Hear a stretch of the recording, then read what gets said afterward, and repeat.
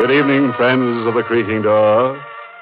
This is your host to welcome you once again into the inner sanctum. Come in. Come in and meet our newest guest. He'd been married for 10 years, and everything was going fine until one night at dinner, his wife asked him to pass the knife, which he did, right through her. Then he hit her body in the town bell. That's where he made his mistake, because the next morning she told on him.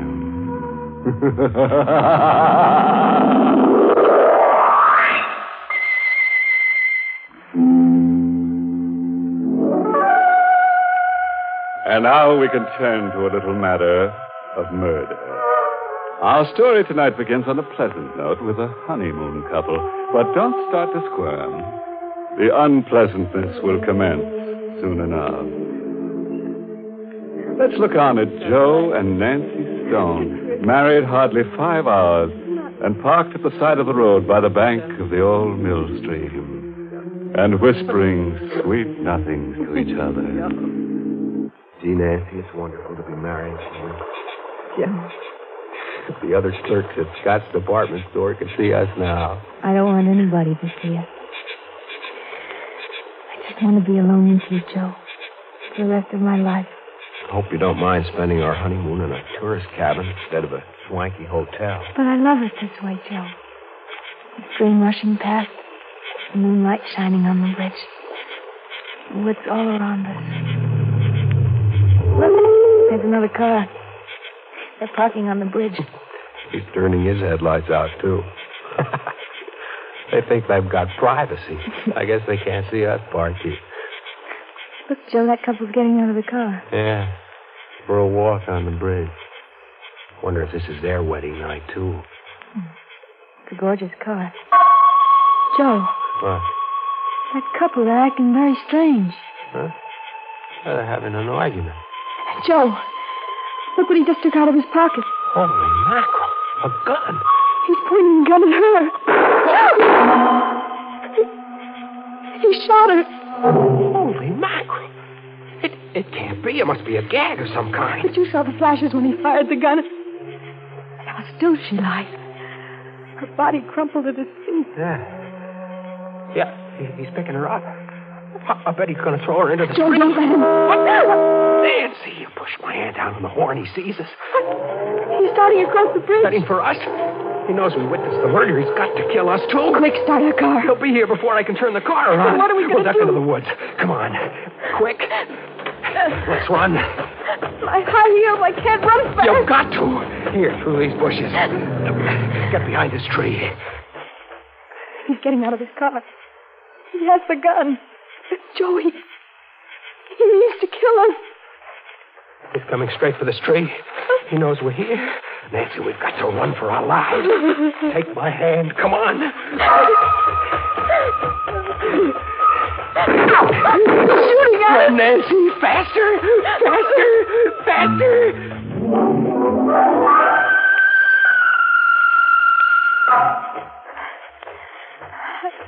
I'm tired, Joe. I can't go much further. We can't stop. He's close behind us. Is he gaining on us? Nobody's still after us. Let's stop and run. Oh, not yet. I saw headlights up ahead. Maybe there's a road if we can only make it. Joe, I'm through. I can't go anymore. Nancy, look. Through the tree is the road. Come on. One last sprint.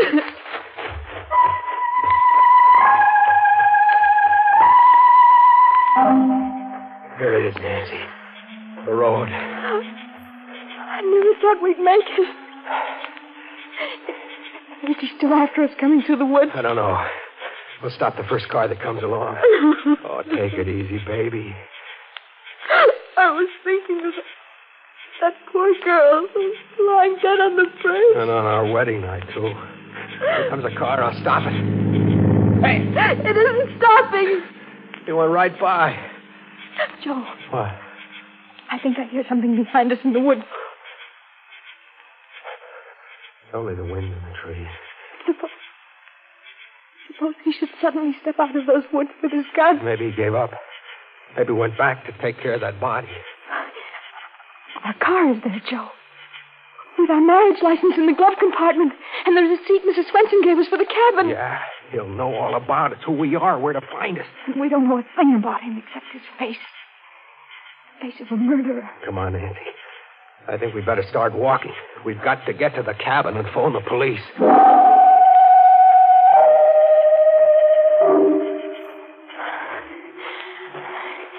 How much further, Joe? Just around the bend.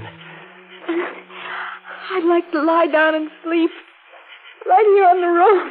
Fine way to spend a wedding night. Darling, look. We're there. Swenson's cabin. They're all dark. Everybody's asleep. Now we'll have to wake up Mrs. Swenson, use her phone. Joe. What? Look in front of our cabin. Huh? Hey, that's our car. The murderer must have driven here in it by another road to wait for us. I don't see anybody around. Maybe he's in the car. Wait here, I'll go and see. No, he'll kill him. Don't worry. We both saw his face. He's got to kill us both. If I go over there alone, he won't shoot till he knows where you are. Now, take it easy. Stay back here in the shadows. It'll be all right. It's okay, Nancy. The car is empty. Maybe he's hiding somewhere close by. No, he must have skipped out. But why would he bring our car back here? He wanted to get it away from the bridge. Don't you see? He must have dumped that girl's body in the river, and then he took our car away. No trace. I'm scared, Joe. Maybe he's hiding inside the cabin waiting for us. He'd be a sap. One shot would wake up all the people in the other cabins, and Mrs. Swenson, too. He'd never get away with it. Come on. We're going in our cabin and get cleaned up. Then we'll use the phone. The switch is right here. Hey, see? Nobody hiding. Holy mackerel. What is it? Oh, over there on the bed. What a...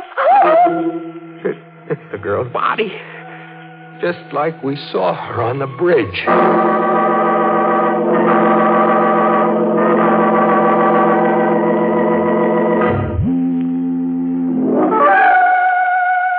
And now we can return to that cozy little honeymoon cabin where Joe and Nancy found the beautiful corpse on their bed. The corpse who'd had her face lifted.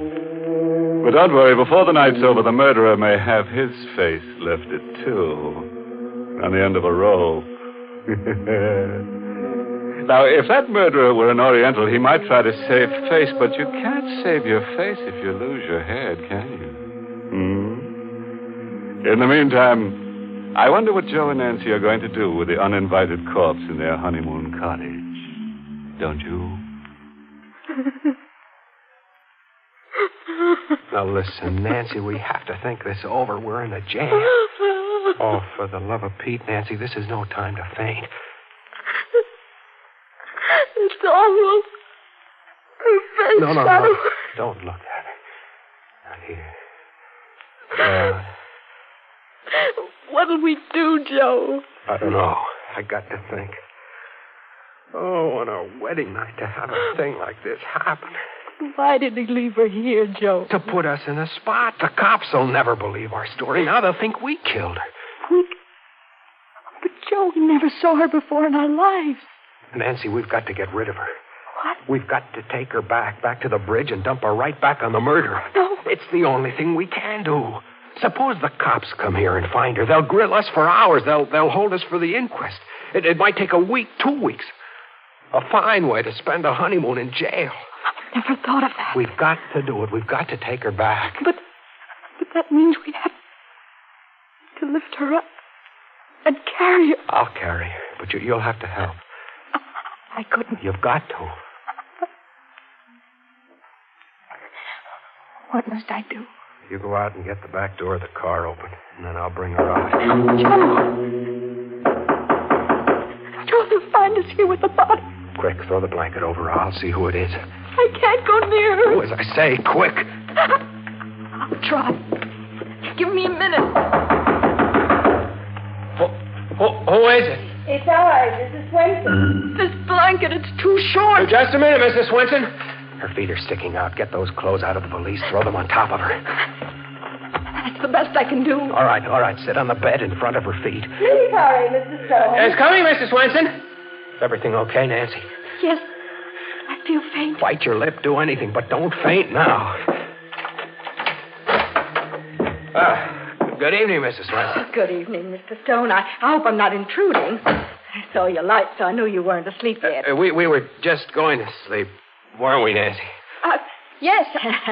I should have thought you'd be asleep long ago. Oh, you see, I brought you a jug of my own homemade apple cider. I'll put it right here. Some glasses, too. Oh, thank you, Mrs. Swenson. It's awfully nice of you. Oh, not at all. It's so nice to have a honeymoon couple. I wanted to do it earlier, but my heart was bothering me. I have a bad heart, you know. Oh, I'm terribly sorry to hear that, Mrs. Swenson. Well, thank you for everything. Oh, aren't you going to try my cider? I thought you'd like to drink it toast. Well, we're not very thirsty right now, Mrs. Swenson. Are we, Nancy? No. Oh, of course not. Now, I'll run right along and leave you both strictly alone. Good night, Mrs. Swenson, and thank you again. Good night, Mrs. Swenson. Oh, you poor dear. You look all tuckered out sitting there on the bed. I bet you don't even know how to make up a bed. Here, I'll make it up for you. Oh, no. Oh, it's the least I can do. Now, you just sit over here on the chair, my dear. Please don't. Why? Well, she means, please don't bother. Oh, it's no bother at all. Oh, look at all these clothes all thrown around. What's this? We can explain everything. Shot. She's been shot.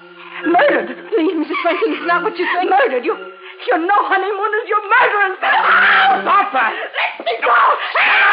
Stop that. Stop it. I'll show you smuggling in your hand. I'm just trying to stop her yelling. Please, Mrs. Swenson.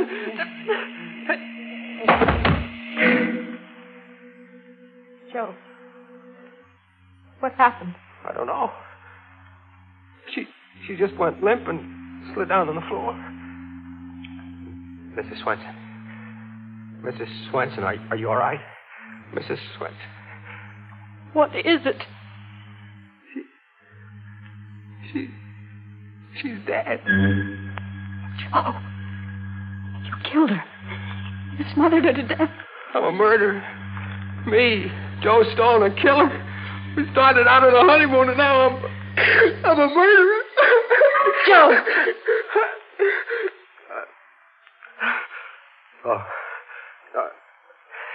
I was kind of dizzy for a second. Joe, please. You look like a ghost. You're trembling. Nancy, what are we going to do? Are you sure she's dead? Yeah, look at her face. She's dead. And that one on the bed. We're in a jam, Nancy. In a bad jam. Oh, Joe. I wish I were dead, too. They'll hold us for murder. But it was an accident. You didn't mean to kill Mrs. Swenson. Yeah, but how will we ever prove we didn't kill the other one, too? We'll never be able to find that guy with the black roadster. The cops will pin the rap on us. Joe, take me out of here. I can't stand it. Her on the bed. And Mrs. Swenson on the floor. Let's go away, please, far away. You mean run away? Anything, but let's not stay here. I won't go to jail. I won't. Take me away. Yeah. We'll get out. We'll keep going. Nobody knows our names. They can't trace us. Come on, get the clothes packed.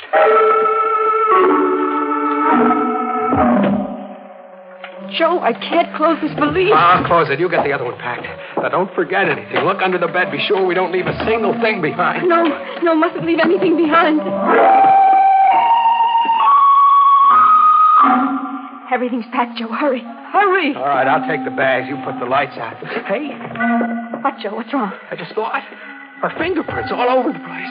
What do we do? We've got to wipe them off everything. Grab a towel. We'll wipe everything in sight.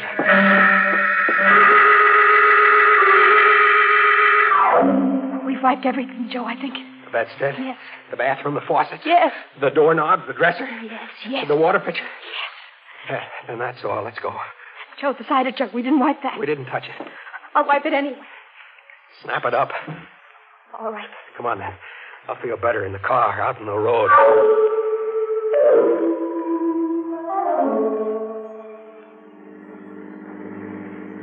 Joe, do you think we forgot anything? I don't know. I can't think. I'm numb all over. Darling. Holy mackerel, Nancy. I'm a murderer. I'm a killer. Running away. We shouldn't have done it. We shouldn't have run away. Joe, it's not as if you killed her on purpose. It was an accident. Nancy, you realize you're married to a murderer. But it wasn't murder. So easy to kill. I never thought it could be so easy.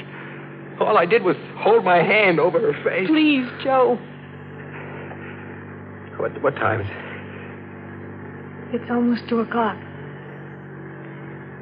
We've been driving for an hour. Have you got a cigarette? I think there's some in the glove compartment. I'll get them. Joe. What? Our marriage license, it's gone. Are you sure? It's gone. It was right here. The murder. He took it. But why? Why would he take our marriage license? I don't know. I can't think straight anymore. He knows our names, everything about us. Joe, there's no use our running away. He knows who we are. We'll always be at his mercy. Oh, gosh. I feel all it. I can't drive anymore. I gotta rest. I gotta think. Pull up at the side of the road. Look, up ahead, a gas station closed for the night. We can park there. Yeah.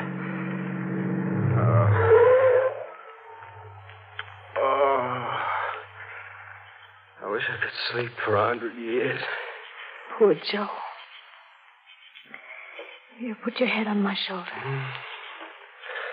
The first night of our honeymoon. And maybe the last.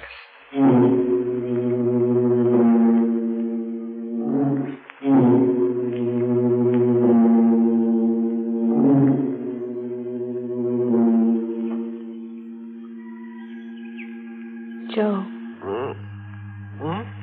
It's 6 o'clock. Hey.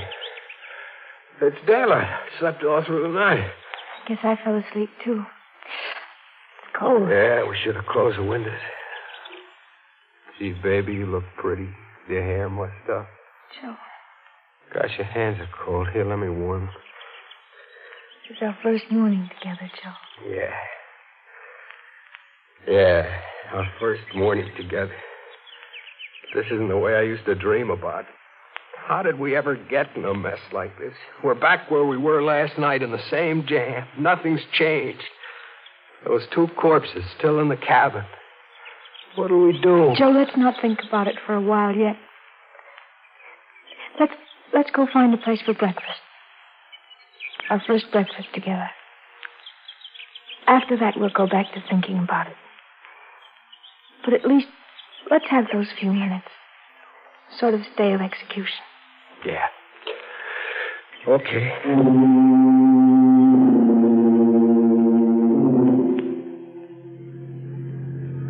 There's a place, Joe, a diner. Yeah, but I haven't got much appetite. What we both need is something hot. Think there's an alarm out for us yet? Let's not think about it. Early weather report. The customers indicates inside. rain That's good. before tonight. Morning. Early You've been traveling all night? Yeah, all night. Some scrambled eggs, please. Right. It'll take a few minutes. That's all right. We'll wait. I'll turn the radio up for you. This is brought to you. This is your friendly neighborhood station with the early morning local news. During the night, death came to Mrs. Hannah Swenson, whose tourist cabins are located on the Bay Park Highway. Joe. Yeah. Right off Route 27. Mrs. Swenson's body was discovered by Oscar Jansen, the handyman, who was awakened by the sound of a car driving away from one of the cabins. Investigating, he found Mrs. Swenson lying on the floor of cabin 3. Dr. Macklin, who was summoned immediately, noticed that Mrs. Swenson had died of a heart attack. A heart attack? He had been treating her for a severe heart ailment. Then I didn't kill her. Joey didn't say anything He had not taken about more the than other a body. quota of digitalis. The state police are anxious to contact a couple who occupied the cabin and who apparently left during the night. They are traveling in a blue Nash sedan, license number SN1637. Their names are not known as yet, but if they should hear this broadcast, they are requested to call at the state police barracks as soon as possible. Let's get out of here, Nancy. Say, what about your eggs? I can't wait. We're in a hurry. Come on, Nancy. What does it mean, Joe? Why didn't he mention the other body? It's a trap, Nancy. You get it? They're keeping mum about the girl's body. Joe, I don't think so. What? Well, what else could it be? We left 2 bodies there, didn't we? Shut the motor off. Maybe the real murderer was waiting close by all the time. Maybe after we left, he went in and took the girl's body away again. I don't like it. I want to get away from here, far away. Wait, Joe. Don't you realize you're not a murderer? You didn't kill Mrs. Swenson. It was a heart attack. That's what they say. I say it's a trap. Now, let's get moving. Joe, it's too late. Look. State troop? He's coming right over here. Sure. He's got this license number. Well, I guess our honeymoon is over. Well, are you Mr. and Mrs. Joseph Stone? Yes? You're Joe Stone? That's right. And you, lady, you're Nancy Stone? Yes. Well, then this belongs to you. What is it? Take it. Her marriage license. Where'd you get it? One of our men happened to be cruising down by the old mill stream last night. He saw a fella get out of a roadster on the bridge carrying a girl's body. Well, the fella dumped the girl over the rail, and our man went after him.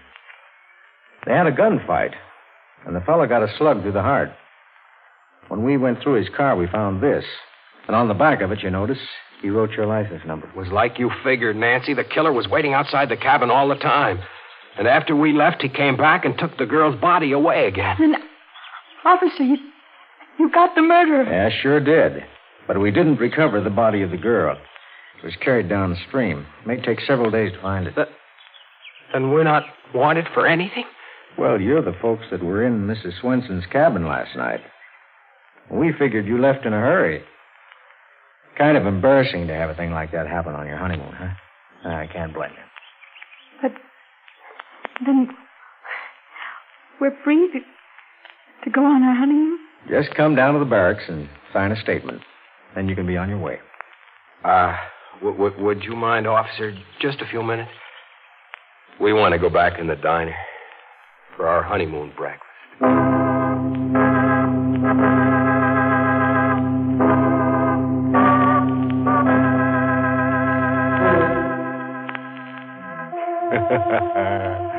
Fooled you, didn't we? I'll bet you expected Joe and Nancy to come to a bad end. It's too bad Nancy had to be framed for murder, but we just couldn't resist framing her. She is as pretty as a picture. And, oh, yes. Would you care to hear our recipe for eliminating crime? Well, it goes like this. To prevent a murder, you must commit the murderer before he commits the murder. Think that over for a while, and then you'll be ready to murder someone.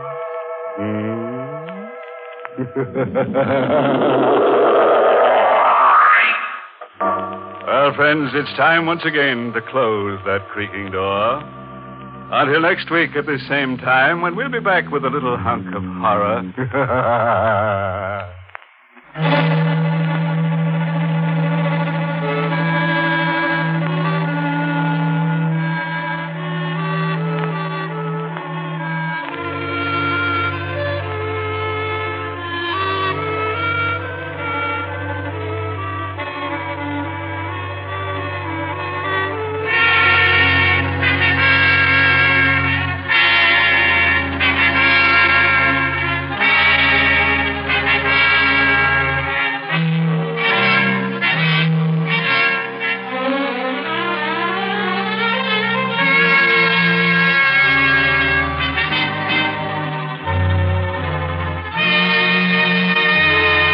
Inner Sanctum has come to you through the worldwide facilities of the United States Armed Forces Radio and Television Service.